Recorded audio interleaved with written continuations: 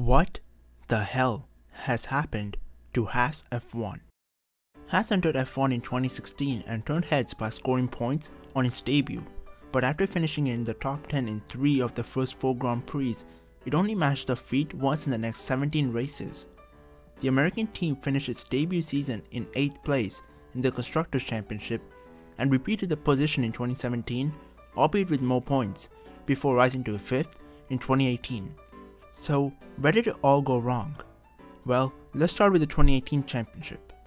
Günther Steiner had said that HAAS's aerodynamic development will be better and more consistent in 2018 as the team continues to increase the size of its Formula 1 operation. HAAS has a close technical partnership with Ferrari, which includes an engine deal, and also works closely with Italian chassis designers Dallara. The team has been building its own aerodynamic department since joining the grid in 2016. HAAS continued the clear progress it had made since it arrived in Formula 1 2 years ago. However, despite having built what was clearly the 4th quickest car in the field in 2018, they ended up 5th in the championship. Consequently, rival midfield teams eyed the VF18 warily. Many pointed remarks about the similarities between the HAAS and Ferrari, but the fact of the matter is the team's cars comply fully with the regulations. Following a strong showing during winter testing, HAAS again showed up in Australia with a competitive car, scoring the team's best ever starting grid positions with Magnussen starting 5th and Grosjean 6th. During the Grand Prix, they were running in 4th and 5th positions, which would have given them the best ever result and half of the 2017 points tally, but both cars retired one lap after their respective pit stops. By the end of round 4, HAAS was nowhere close to the points it had scored in its debut season and the 2017 season. During the race in Spain, Kevin managed to secure 6th place, whereas Grosjean, well, he had decided that he was bored with F1 and thought about taking his car for a spin.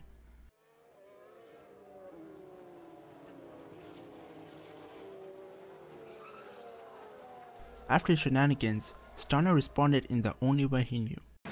He's not fucking doing that to me, you know? He does not fuck smash my door, tell him that. Things didn't change in Monaco, and in Canada and in France, Magnussen managed to get another 6th place finish. As for Grosjean, he still freaking had the same amount of points as Russell did in 2019. The team finally got their break at Austria, where they finished in 4th and 5th positions. It also meant that the team had also surpassed the 2017 points total after only 9 races. From there on, they went on a point scoring streak until Italy, where Grosjean was stripped of 6th place when the team took the chances of running a floor which had already been rendered illegal by a new technical directive. HAAS claimed they hadn't had enough time to update their floor, an explanation which pointed again to their limited development resources, as did their decision to skip the mid-season test at the Hungaroring. That just went on to show a massive problem that no other team, including Williams, had. But then the team bounced back again by scoring only 8 points in the next 3 races before retiring Grosjean's car at their home race in the USA. Magnussen lost a potential 8th at the team's home race by using too much fuel, a situation the team was clearly aware of during the race yet failed to adequately manage. Steiner responded to the FIA in the only way he knew. He's not fucking doing that to me, you know? He does not fuck smash my door, tell him that. However, the team did brilliantly to not score any points in Mexico, but score at Brazil and Abu Dhabi, and therefore end their season on a high, and also managed to score twice as many points as they did in 2017. While the team should have made more of its 2018 campaign, it ended the season in strong shape, having improved its championship position, secured significant extra income, and made an early start to its preparations for 2019. And then it happened. 2 men by the name of Gene Haas and Günther Steiner had a conversation about a title sponsor, and it went something like this. Holy moly. Günther, there is no way to address the owner of HAAS F1. Yeah, whatever, listen, you know how we're looking for a title sponsor, right? Right. And you know how we want a very reliable sponsor that will totally not troll us in the future, right? Right. Wrong. Wrong. Alright, get to the point. Now listen to me, there is this drinks company that has told me they want to be a title sponsor. What's their name? Something called Rich Energy. Never heard of them. Yeah, me neither, but here's the thing. They told me that they want to be a title sponsor and that if we crash out of a race, then they won't troll us on social media. You know what? That's a good deal. Tell them we accept their offer. That's not how actually the conversation went, but we can guess that a conversation between Rich Energy, HAAS F1 and Steiner could go this way. The American team linked up with a little known brand ahead of the 2019 season and adopted Rich Energy's black and gold colors for its 2019 car. Rich Energy's outspoken former boss William Story boasted at the launch of the car that his ambition was to beat industry leader Red Bull on and off the track. But this was not the only thing that caused them to suck in 2019, since this marked the start of their downfall along with something else. For 2019, changes have been made to the aerodynamic regulations in an attempt to create closer racing and more overtaking. The American outfit enjoyed a strong 2018 season and went on to finish in 5th place in the Constructors' Championship with 93 points.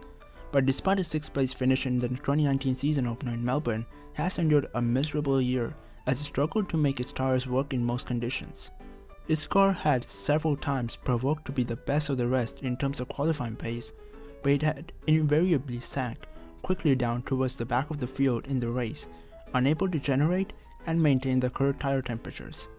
Grosjean even stuck with the Melbourne spec car at Silverstone and reported that although the load sensors confirmed that the newer spec car was generating more downforce, his older spec version felt better with more consistent rear end stability.